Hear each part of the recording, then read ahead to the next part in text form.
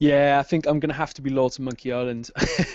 I mean, it's the game I sort of grew up with when I was about six, and obviously they've had the remaster in recent times as well.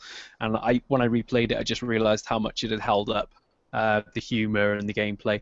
I think for me, it was just the original title that really made me think it was my real first WoW gaming moment, in terms of, characterization and humor and gameplay and just style and mechanics.